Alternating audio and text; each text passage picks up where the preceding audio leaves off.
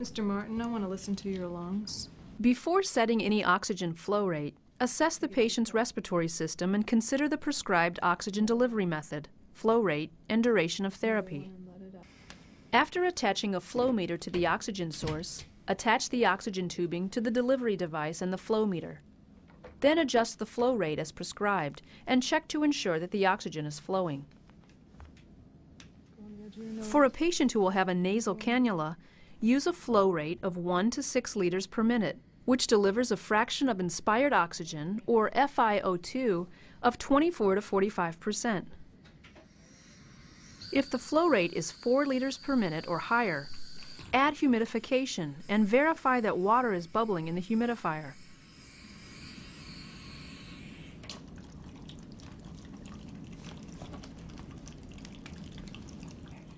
Ms. Walters, let me adjust this for If the you. patient has a reservoir nasal cannula or oximizer, set the flow rate at 1 to 15 liters per minute as prescribed, which supplies an FiO2 of 24 to 100%.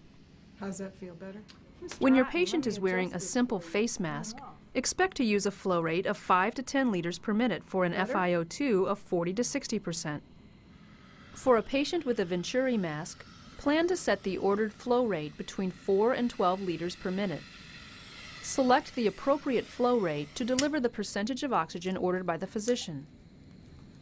To deliver a preset FiO2 of 30 to 80%, attach the appropriate color-coded connector as shown. Some Venturi masks include an adjustable barrel instead of interchangeable connectors. Ms. Walters, When let me using a check your partial oxygen. rebreathing mask, keep the flow rate high enough to prevent the bag from collapsing, for example, between 8 and 12 liters per minute. This delivers an FiO2 of 60 to 95%. For a patient with a non-rebreathing mask, use a flow rate of 6 to 15 liters per minute, which supplies an FiO2 of 60 to 100%. If your patient has a face tent, set the flow rate at 8 to 12 liters per minute, as prescribed, which delivers a highly variable FiO2 of 28 to 100%. Ms. Walters, I'm going to check your oximetry.